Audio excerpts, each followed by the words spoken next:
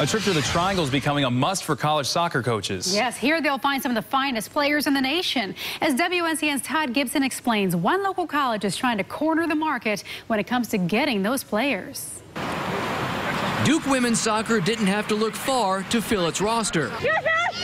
5 area athletes are on the squad, including 3 from the Triangle. I think North Carolina's talent absolutely is getting a lot better. And, you know, you see that with the kids we have from Raleigh and the local area. Kat McDonald, Morgan Reed, and Christina Gibbons all hail from the Triangle.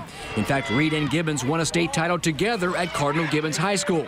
The 3, though, got their start playing locally for Castle, the premier soccer program in the area, where the girls learn at an early age how to compete.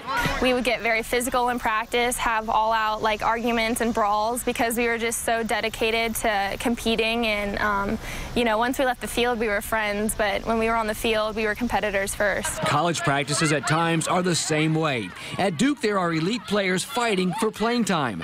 The only way to get on the field is to impress in practice. That drive and determination is learned at the club level. Coming in and talking to other Duke teammates, everyone, we all remember playing each other, and so people know Castle and know the area, which is pretty nice. It's good that, you know, they kind of know what we're talking about when we're like, Castle.